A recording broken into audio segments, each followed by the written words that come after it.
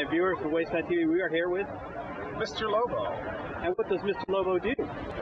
Mr. Lobo is a horror movie host. What kind of horror movie host do you host? What kind of horror movie host do I host? Is that a question, really? Or Dr. Seuss?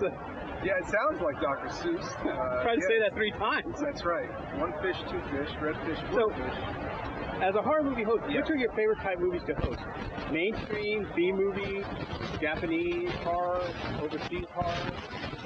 Well, for me, that question is easy. I like the B movies, sometimes the C movies, occasionally the D movies. I feel like I've got more to do. You know, if the movie's too good, then it's just sort of like, well, here's this movie, and I'm just sort of wasting your time.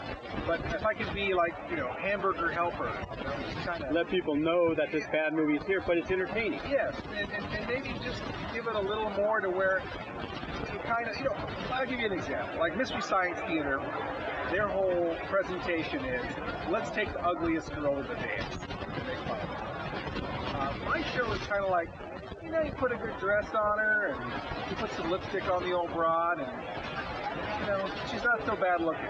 Or you can take the other approach, just let people know it's out there too. It's true. Because a lot of movies... Oh, I didn't mean to interrupt you. That's all right. But you're right. Movies will go into obscurity if they're not seen. It's the saddest thing in the world. It's like a toy that's not played with. It's like me and my friend keep having this argument, what makes anime? And I go, the reason anime died is that there's no great discussion for it anymore. There's no venues of discussion, like the good B-movies. You know, you don't have people going, hey, have you seen Invasion of Body Snatchers? It's black and white. Not the thing they call Invasion of Body Snatchers with Nicole Kidman. Right.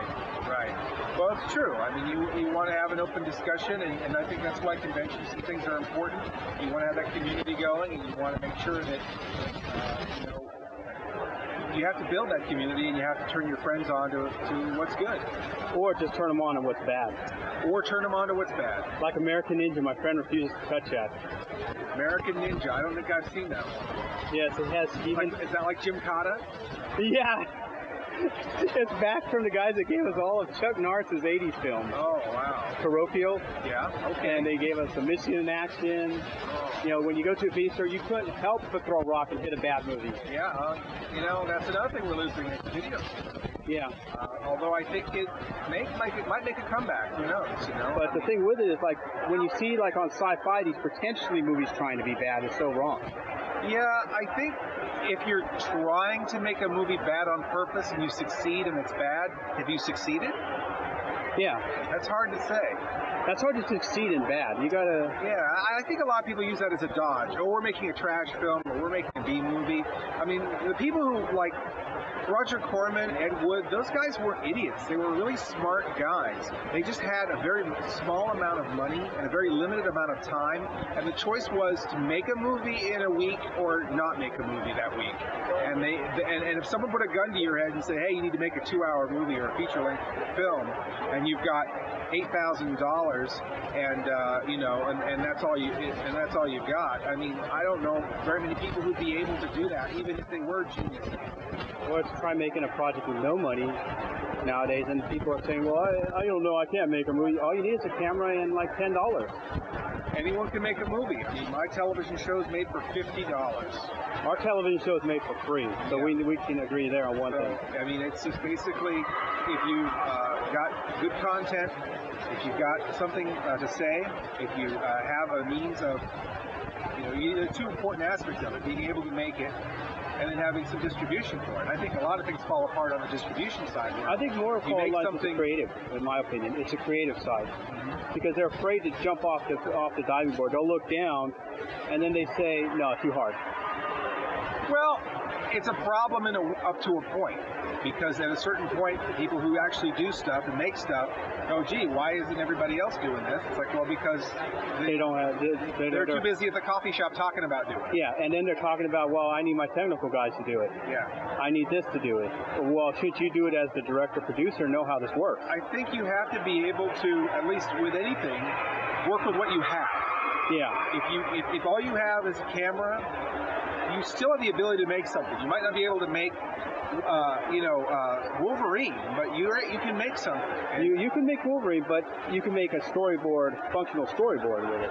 You could make a functional storyboard. You could do a million things. You could at least make the pitch. You could make a pitch, but even if you just made something for the internet or made something for a totally new audience, you still have the ability to create with a camera. You don't have to have a budget, and you don't need a bunch of technical guys and an interviewee to do it. No, you don't. You can sit there with a paper figure, go, "Hi, I'm so-and-so." You can move a bunch of Lego guys around. Yeah. You could do a million things. It really is. I mean, it's just, I think a lot of times people are very, they are afraid to jump off the diving board. And I think that it's one of those things where if it can't be perfect, they don't even want to get started. Yeah, and they don't want to try because of imperfections. And, a lot of times the imperfections are what make things interesting. And, the other part of it is I think that there's a certain amount of things you have to accept. If you go and you make a movie and you've got no money, then you have to be honest about it. You have to put it out there. I've got no money. I've got a couple of ideas, and this is what I've got. And I think a lot of people are afraid to lay themselves that bare and put themselves out there and possibly get some kind of criticism. Well, thank you. Thank you very much.